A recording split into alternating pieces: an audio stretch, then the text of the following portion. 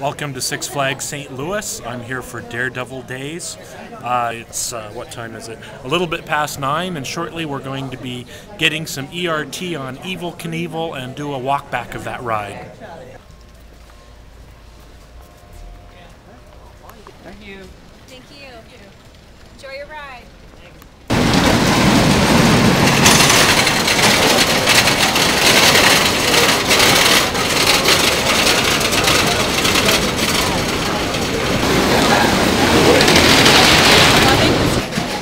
I'm at Six Flags St. Louis, and coaster 255 will be Evel Knievel.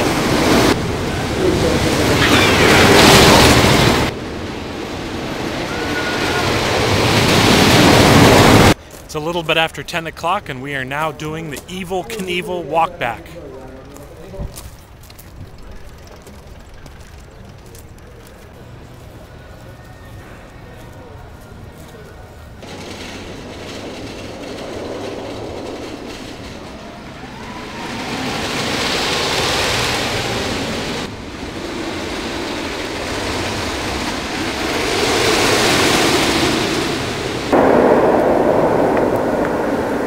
And I'm walking up the queue for coaster 256, Mr. Freeze.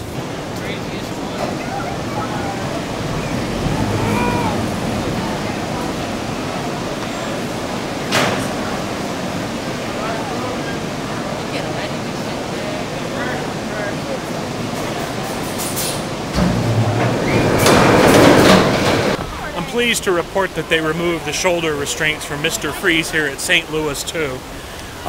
It does look like the parabola is a little bit different. I seem to recall it being more smooth and gradual at Texas, but it might be my imagination.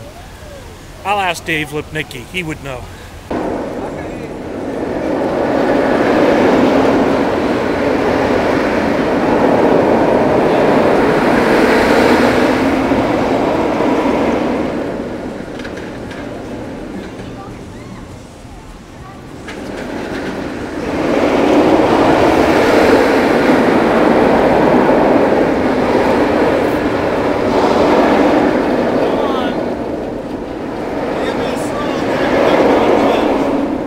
So Tony Hawk was one of those spinning rides.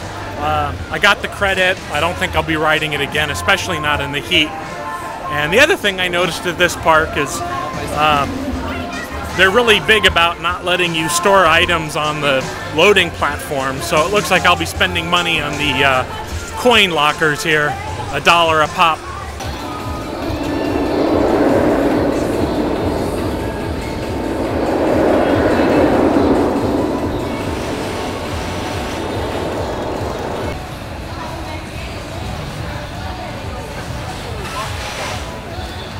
Coaster 258 was the River King mine train, an old Arrow mine train.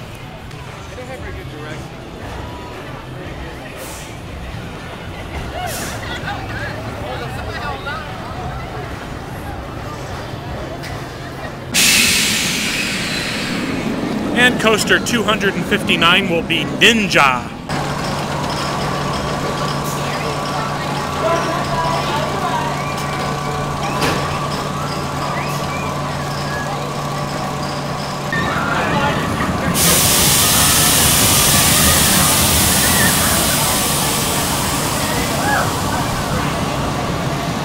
Does that sound about right? Yeah, except I think it's a Tacoma, actually. Oh.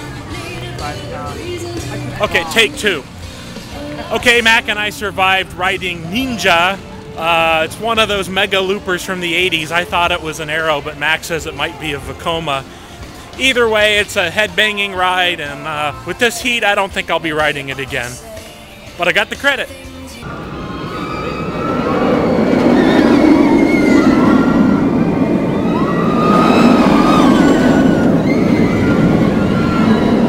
Well, the Batman line was too long, and we've got another coaster walk back in half an hour, so I'll come back here later this evening, and hopefully the line will be shorter then. And this is going to be coaster 260, Screamin' Eagle. And raise your hand before your signature.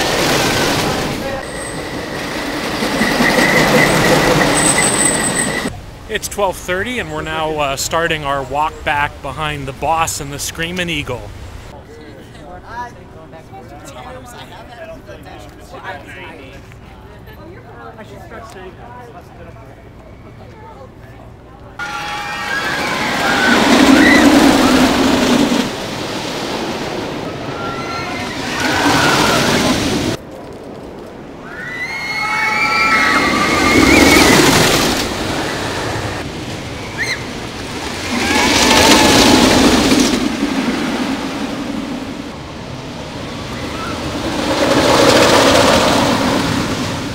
It is 8:20 and I'm in line again to ride Batman. This will be my 261st coaster.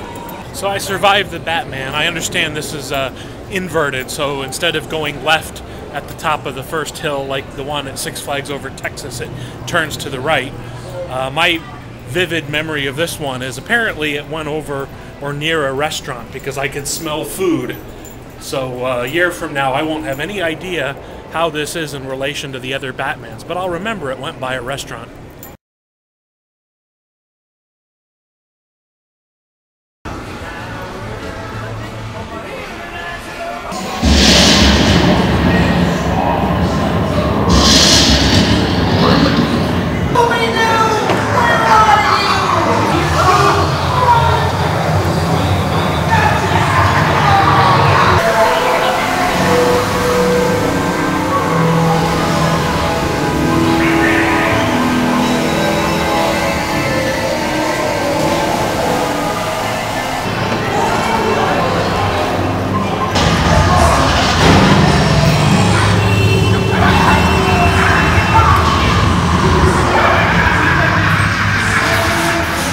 A little bit before 10 o'clock and I'm about to ride coaster 262, the Boss, which sadly will be my last new roller coaster of this trip, and tomorrow I'll be heading back home. So this is kind of weird coaster advertising for mayonnaise.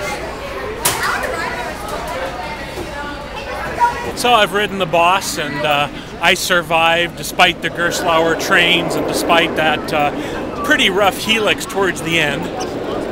It was a decent ride.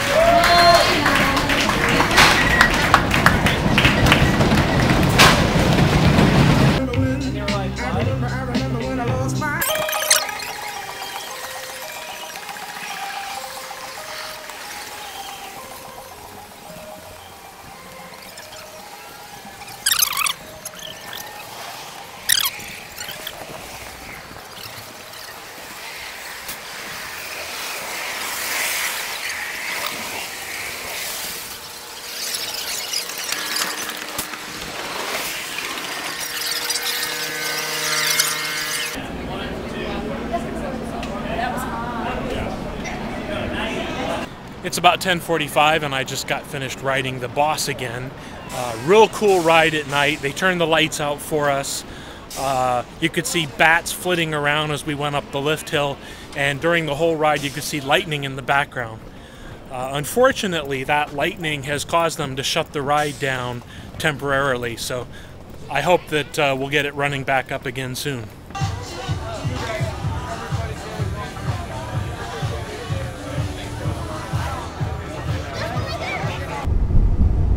So it's a little bit after 11 o'clock and I'm leaving Six Flags St. Louis. Daredevil Daze is over. CoasterCon is over. And it's kind of sad to have to say goodbye to some of my friends that I won't see again until next summer. But I had some really good times. And I'm looking forward to Kennywood next year. In the meantime, I'm looking forward to going home tomorrow because frankly, I miss my cats.